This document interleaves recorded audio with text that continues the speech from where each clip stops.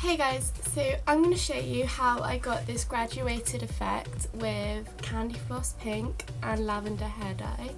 So it's not got such a harsh dip dye line, but it's actually blended. So to start off with, I was using Violet by Stargazer and it was only £5, and I was also using CandyFloss by Crazy Colour for the ends. So I started off by putting some conditioner into a bowl and then using a really small amount of violet hair dye, diluted it with the conditioner and then mixed it in until there was like no uneven bits of colour in there. Mixed the conditioner with the hair dye and it was all mixed. I then put it on to the hair extensions on a bit of tin foil. So I spreaded the dye onto the hair extensions, just on the top part of the hair extensions. Also dyed the weft.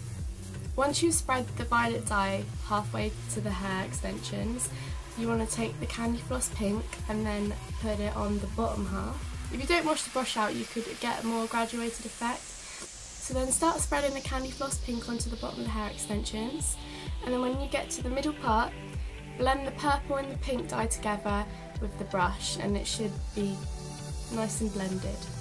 Don't forget to turn the hair extensions over and repeat it on the other side, otherwise they will be patchy. So once you have your hair all smothered in hair dye, you need to wrap them up in your tin foil and then leave them for about 25 minutes and then rinse them with like warmish cold water, because cold water can make the hair dye last longer.